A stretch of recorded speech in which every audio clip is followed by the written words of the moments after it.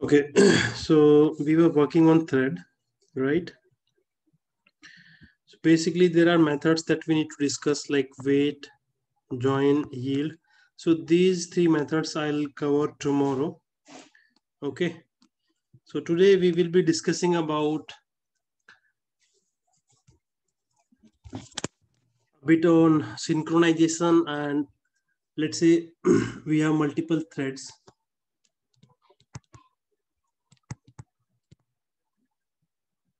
Multiple threads acting on a single object.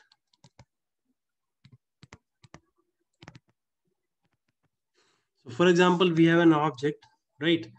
And there are thread T1, there are thread T2. Like I think we have discussed this scenario, right? When I took example of bank.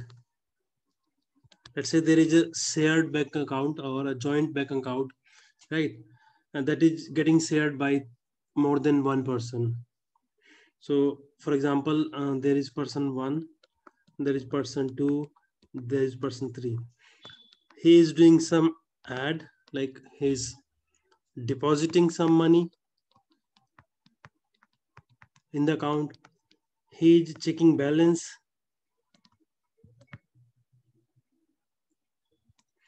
and third person basically is there for withdrawal, right? So if they three come simultaneously at the same time, so what will happen? Like the initial balance was 1000, right? P1 is there for deposit, P2 is there for checking balance, P3 is for withdrawal, right? So P3, let's say, want to deposit withdraw 5000, for example. P1 wants to deposit 5000, and P2 is there for checking the balance. So like when they are there in the system simultaneously, what we can have is inconsistent result. I'll show you with an example.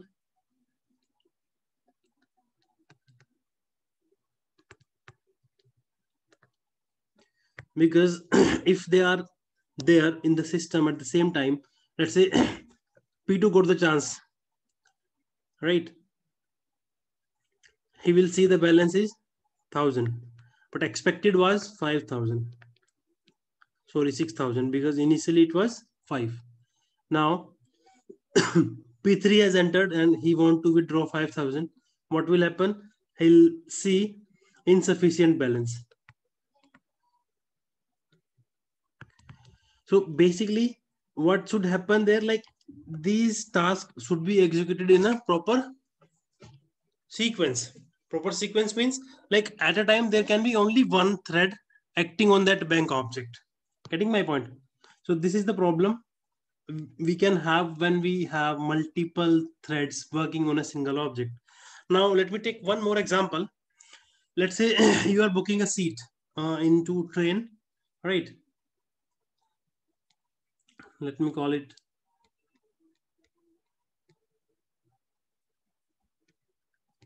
So we have a class called reserve, right? In this we have account seat available. Let me just take it available, right? So right now available is 1. T1 came to book a thread, sorry, to book a seat, and it checks how many are there available. So it comes with the request wanted 1, right? T2 is also coming with wanted 1. Let's say now T1 came into the system and it checks if there is any available seat. Yes, there is. So do one thing, book that for me and just do available minus minus.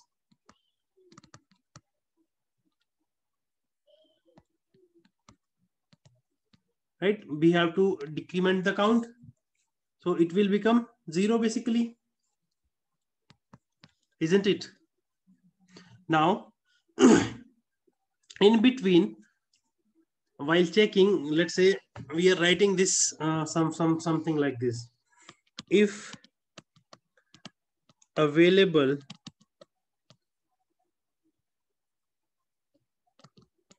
is greater than or equal to wanted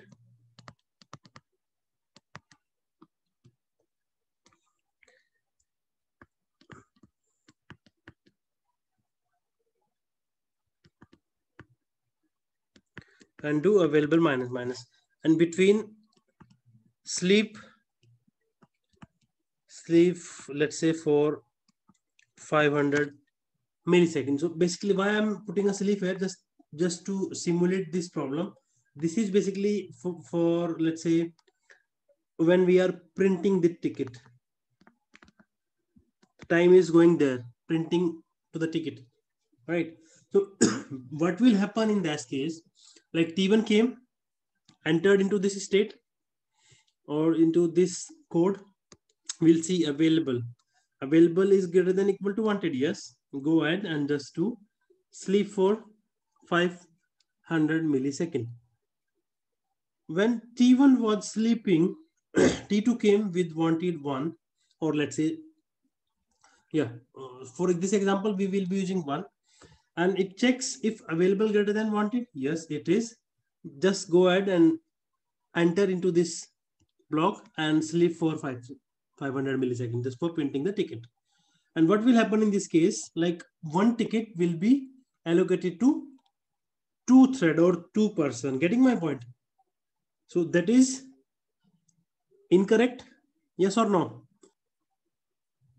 Yeah, yes, sir. Okay. Now let's do it on Eclipse. I'm just going to share my Eclipse with you. We'll be writing the code for this problem, and then we will be writing the solution for it, like how we can avoid such kind of scenarios. Okay.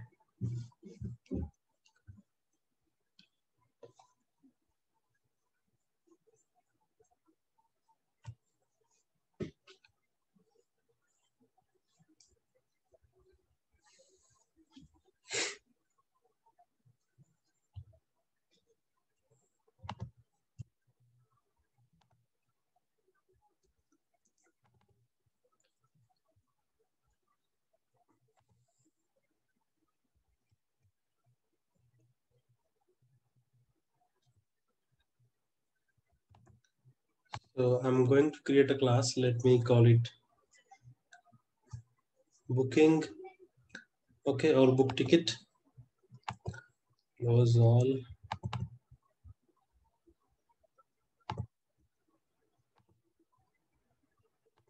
In this package, I'm creating a class called book ticket. Okay. And this is the class which will be implementing runnable interface, right? And if we implement runnable, what we need to do is we need to override run method. Okay, that you guys know. Okay, now let's assume we have a variable called available here, which is right now 1, and int required, right? So these are the two instance variable we have. This is basically for holding the total count we have right now available, and this is for the request. Like whenever a request will come for booking a ticket, we'll see how many ticket a person wants to book or a thread wants to book. Okay, now how we will be implementing this? So let's say this is our thread. We are using constructor here. It will take required, like whenever we will be creating object of a thread, what we will be doing is we will pass this number of ticket they want to book, and we'll initialize it. This dot required is equals to required. Okay, so this is the constructor we have in this class. Now how we are writing this problem, if if okay, before doing any process, let me just process system.out.println available seats,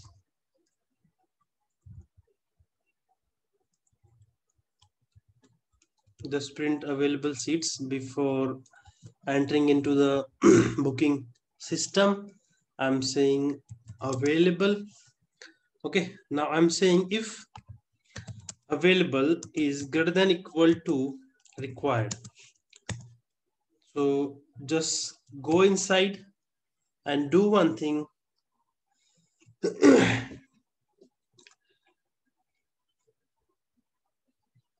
Sleep for a moment.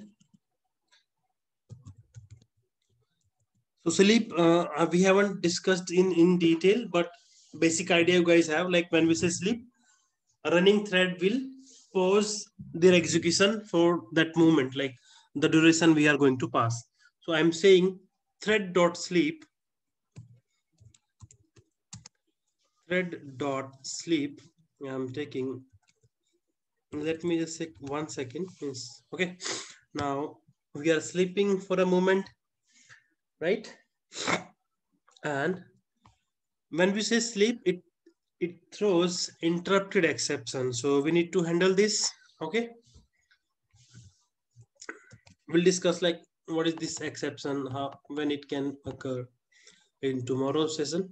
So we are basically sleeping for 1 second. Then what we are doing is we are saying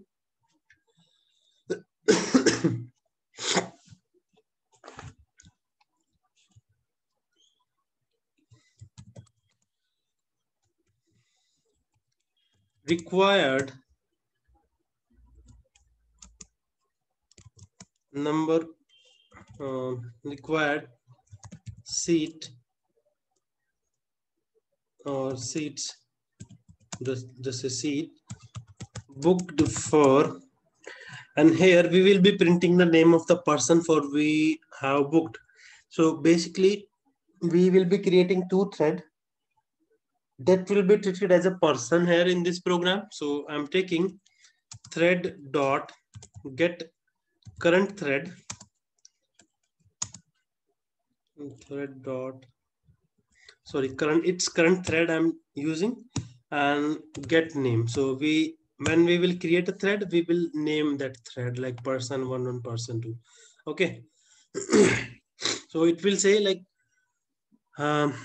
number of seat, like 1 seat booked for thread 1 or person 1. Okay,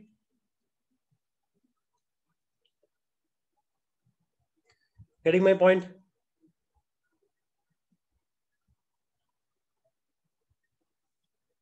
Yes. Okay. And else what we can do is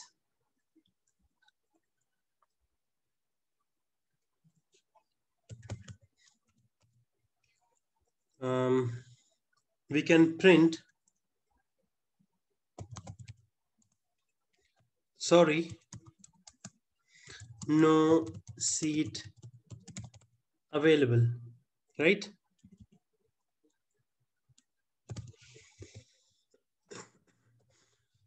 Okay, so before doing this, what we can say is in your system we are printing that information like seat booked for this, and then we are basically printing the ticket. So this duration is going into printing your ticket, let's say. Okay, so this is the program we have. This is a simple program, like there is nothing complex. I believe you guys are getting it. If you guys have any doubt, let me know. Any doubt in this? Can you please? I have somewhat confused actually. Yes, tell me. If the available seats are greater than the required, then we are printing the thread name, right? Just assume you have two thread, okay? Yeah. And what these thread are, basically these are persons. Like you have two booking counter on your bus stand, or let's say on your railway station, and two guys are entering at the same time and trying to book their ticket. Okay, so for now A person is a thread. Getting my point? We will set this name. Don't be confused. We have to demonstrate for which thread or for which person this is getting booked.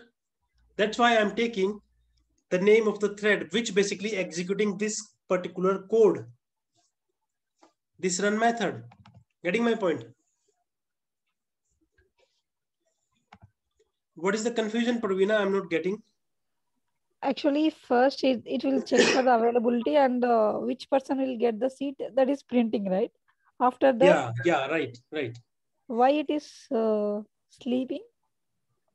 Sleeping is basically you can say in your system it marks seat available is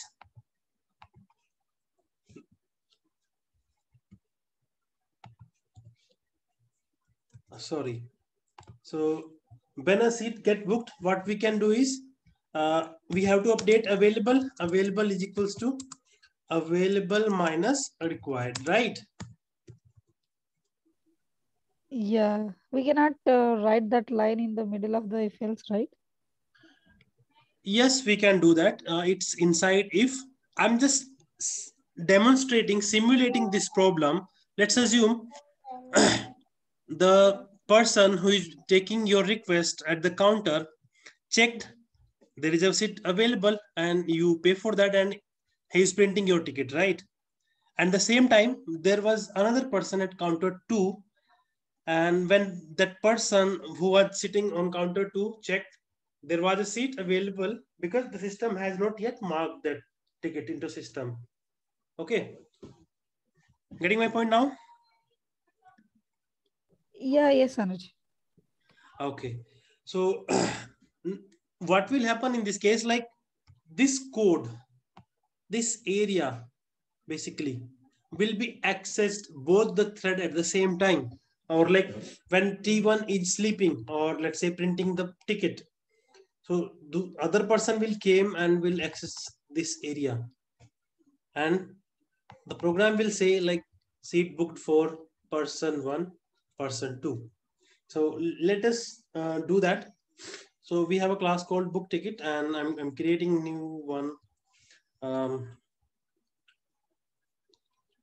a class which will have main booking demo.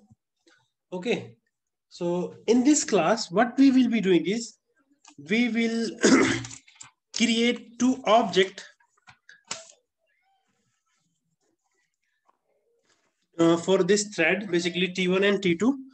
Both will be acting on the same object, like let me just create two object over here in the main method for thread. So first of all what we need to do is we need to make an object of this booking class, booking demo b1 is equals to new booking demo. Okay, now if we want to make thread, what we need to do is we need to pass this into thread constructor. Thread t1 is equals to new thread, and I'm using b1 here, right? And thread t2 is equals to new thread, and this is also working on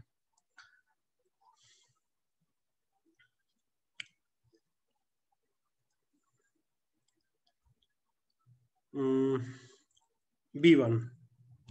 So when we say booking book ticket, we haven't extend. Sorry, we have implemented runnable. So what we are missing with what it says constructor booking demo.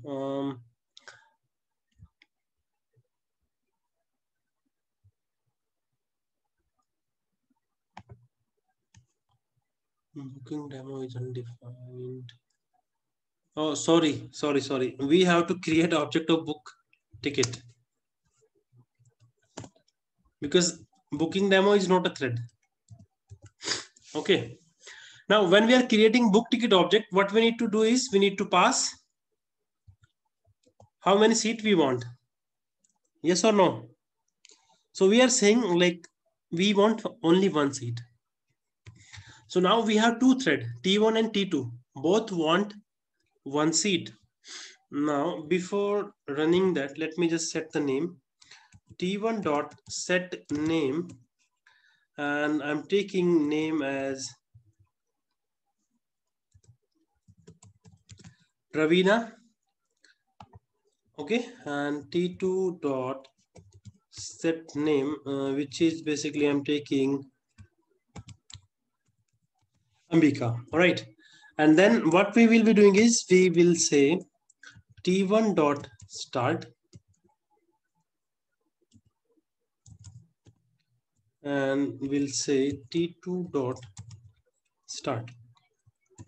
Okay, now if I run it, what will happen in this case? Just have a look. It is saying available seat one, one seat booked for Ambika and one seat booked for Pravina. And if I run it again,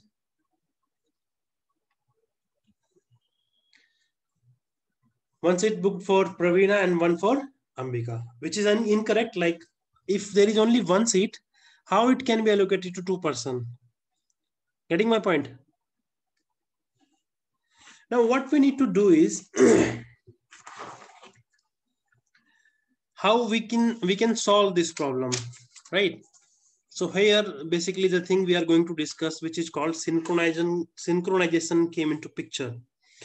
Okay, now so let me just demonstrate like what is the problem we are facing right now and how we are going to overcome it.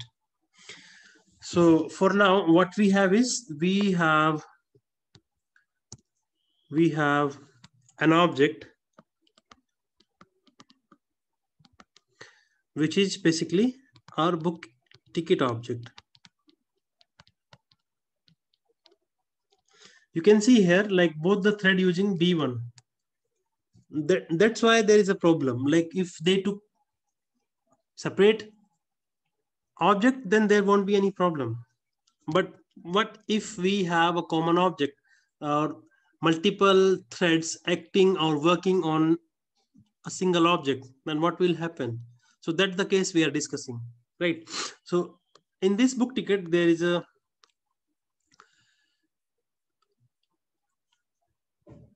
availability of ticket one, right? One ticket is available over here. Now when we say available greater than equals to required, so what is happening? This is your T1. It is coming here. It is checking if available is greater than required. So when T1 came, it came with a request of one. He want one seat. She want one seat. Sorry. And the system says, okay, I have available seat. You can just go and book your ticket. It says one seat booked for, let's say, Ambika or Pravina in our case, whoever came first, and will allocate the seat to the respective person. Then it will sleep for 1 second. At the same time, when this thread or this person was sleeping, T2 came with requested one and entered to this area. This area means this particular code we are working, right?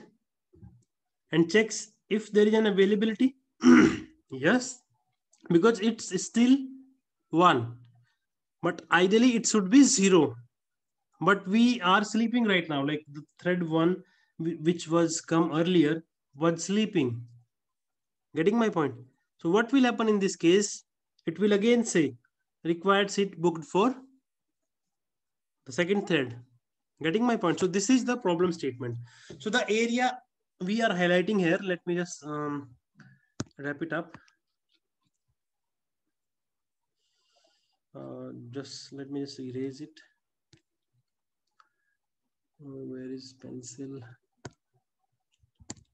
Yeah, so this area is called critical section.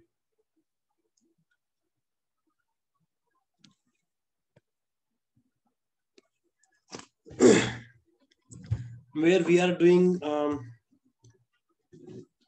the manipulation, or basically we are writing our logic. So the area where we are writing our logic, let me pick a definition like how we can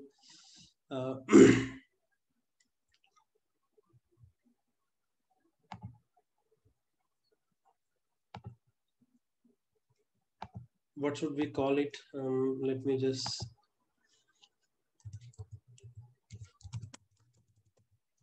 critical section. Yeah, so critical section is a code segment where shared variable can be accessed. So you can see here in this code, these are shared variables available, right? And what we want is at a time, only one thread can access these variables basically to update them. So what we can do is we can come with a concept called synchronization. So in this case, what will happen, like we were discussing, there was an object, book ticket, and the quantity or the availability was 1. T1 came and booked 1 ticket, and same time T2 came and got a chance to execute this block, right? So we can do one thing, like we can restrict this particular block executed only one thread at a time. Like when book ticket is when T1 is working on this area, T2 will wait. When T1 will exit from this point, T2 will enter. Getting my point? So we can lock this particular area or a code for a particular moment. Like when a thread is working on this area, other thread have to wait. Getting this? Okay. Now let me just do that.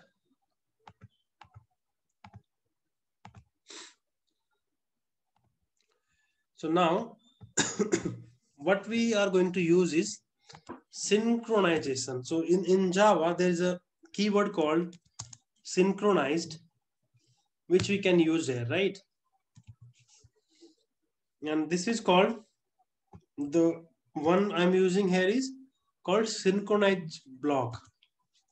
And it asks for an object, like to whom you are concerned, like for which object you want that particular lock. So I'm saying this particular object. This means I'm working on this object, book ticket. Yes. So I'm saying like at a time, this object can be accessed by one thread. Okay. Now, what will happen if I run this program again?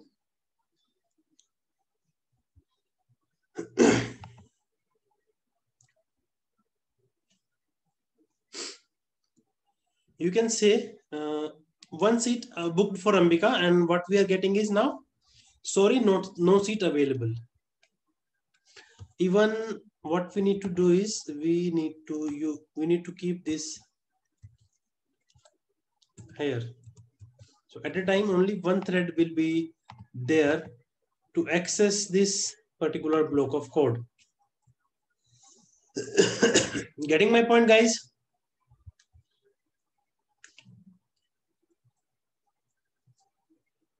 Yes, sir. So this is how we can avoid such kind of scenarios.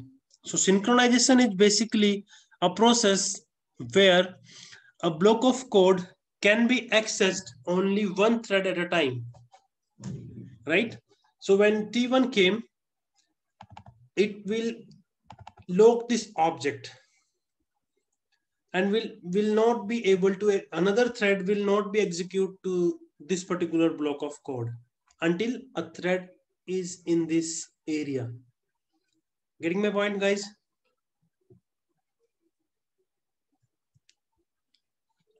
Any doubt in this? Clear, Anuj. Okay. And guys, one more thing I would like to add, like we haven't used printf so far. So what we can do is like we can use printf like we did in C language or C++.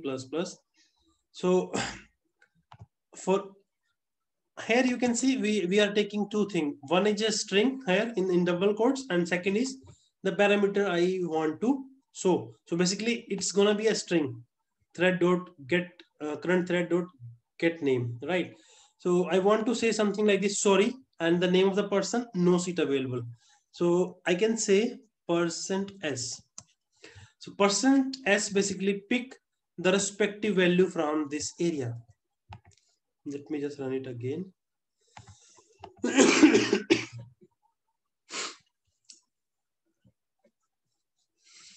Getting my point? Any doubt in this, guys? This is a new concept, like we should have discussed this earlier, but I forget. So I am saying like this. So sorry will be printed as it is because it's in double quotes. Now when we say %s, so percent is basically an specifier for printing an string. Okay, printing a string, or what we can do if we want to print a integer. So let's say available seat equal to, and I'm saying %d. So if you want to pick an integer value, you can use %d like this, available. And if I run it again, so it will show us the count at the end like this, which is basically 0 right now. Getting my point? If there are multiple integer values, which value it will take? That's a good question. Let me just show you. So let's assume this code is not here. Okay. Sorry, int I is equals to 10, comma j is equals to 20. How many you want to take? 30. K is equals to, let's say, 30. So we have these three values. Okay. Let me take double as well. Double x is equals to 10.53. Okay, and we have one string. The string a is equals to. So we have this data. Okay. Now what I'm saying is print this, and I'm not gonna use println. Okay. So what we can do is we can say if you want to pick integer, you can say %d, %d, %d. So we are basically having three integers. So let me say I, comma j, comma k. So first %d will pick value from I, second will from j, and third from k. And let me just run it once and then I'll demonstrate one more thing. So you can see we are getting 10, 20, 30 because we have spaces added over here. Can you see? Now there won't be any space. So I think you are getting this. And we have /t, which is basically for tabbing. I think you have an idea about it. So it will give 8 character space between each. Okay. So %d is there. Okay. Now what I'm saying is, so these are basically the format specifier I'm using here. Let's say I is equals to this. I'm saying j is equals to this and k is equals to this. So this time, this information will be printed as it is. I is equals to 10, j is equals to 20, k is equals to 30. Okay. Now, if you want to print a string as well or double, so what you will do, let's say I want to print a value for x. So I'm taking x here. And for this, what we need to do is %f. Okay. And let me use x is equals to this. Getting my point? Any doubt in this? You want to print the name as well? Let's say this is name.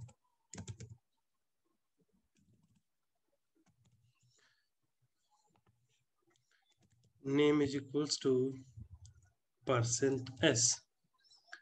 And if I run this like this, like there are 5 format specifier I've used, but count is 4 here in the right side. So what will happen? Error. Name exception. Missing format argument exception, like we haven't mentioned %s over here. Sorry, %s we have mentioned, but the number of argument we haven't provided. So name should be there, right?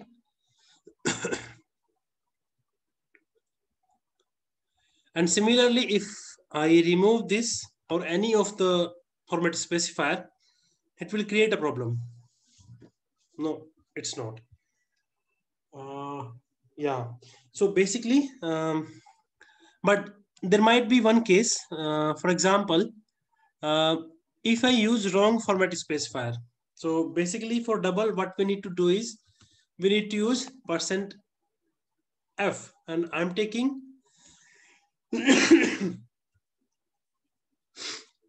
I'm taking %d. So we're getting illegal format conversion exception, right? So let me just revert it. And Pravina, I believe you got it, like what is all about. So %d, this is basically mapped to this. This %d is mapped to this. This one is mapped to this, and this one is mapped to this, and this percentage is mapped with this name. Make sense? Yeah, here we mentioned with the commas after the after the double quotes, Yes, right? yes, we need to mention commas. Otherwise, Is it it will that not is work. mandatory, right? Yes, it's mandatory. Like first thing, there would be double comma and whatever you want to do in this, right? And there comma, comma, comma, and the values you are taking. One more scenario that I would like to show you guys. So if I just run it again, so you will get the information as it is. So let's say we have a big value like 534334, something like this. Okay. And if I run it again,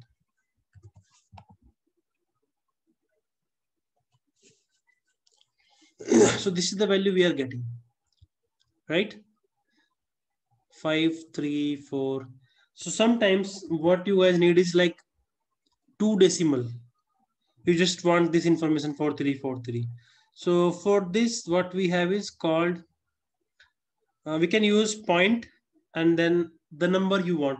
Let's say I want 3 places after the decimal. So if I run it, so you will see like we are getting 3 places.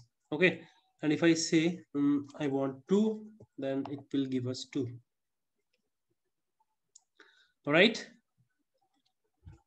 You say 1, you will get 1. Okay. 0, I haven't tried. Let me just do that. I'm not sure about this one. Yeah, so basically what we are getting is nothing. X is 11. When we say 0f, so it basically what it is doing, it is rounding it up to the next nearest integer. Okay. And if I say -1, then not valid. Yes, guys. So do you have any doubt in this? Yeah, here you are mentioning with the commas and separating, right? In the previous example, we didn't mention anywhere like this, right? In the thread example.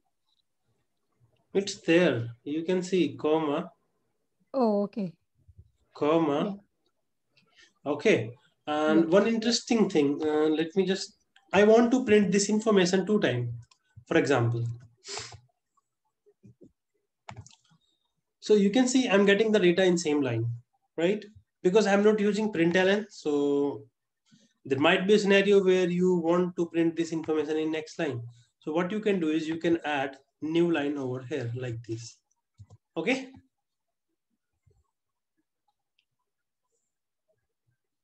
Any doubt in this? But what if I say in between like this? So it will print a new line and then we'll start doing your stuff. You can see there is one blank line, right? Getting my point, guys? Yes, Anuj. Yes. Okay, so we have seen this. Let me show you one more, like which we have slash n. We have seen slash t. We have slash r. Okay.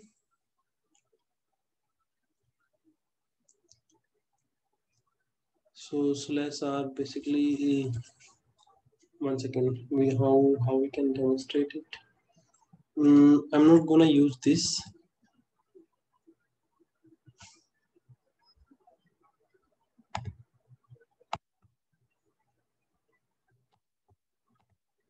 So this is the code we have right now. Let me just do some changes over here. So in this, what I'm saying is, we are just printing name. Okay. So how it should look like in first line, we will have all the information, and in second line, we will have name only. Right. Getting? Now, if I say slash r,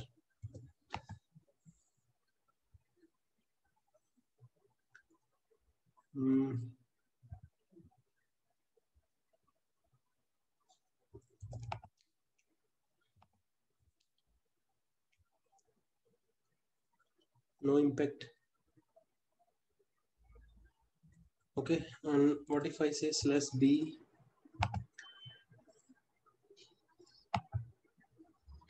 Yeah, so slash b is working. Yeah, so slash b is basically for backspace. If I say 2 times,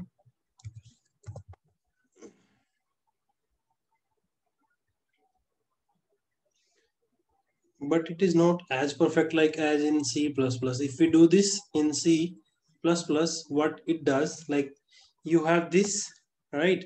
And when we say slash bb, it will remove, or what it will do basically, it will move your cursor 2 character back. And when you start doing something again like printf, so it will start writing from here, from this point. Getting my point?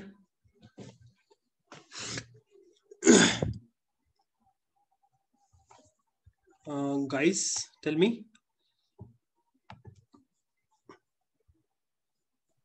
Okay, clear, Anuj. Okay, Clear. fine. So far we have discussed creating a thread, how to set priority, how to set name, how to get current thread name, which is basically running, right? We have discussed a scenario like when multiple threads are working on the same object, then what could be the problem which can occur and how to overcome that. Okay.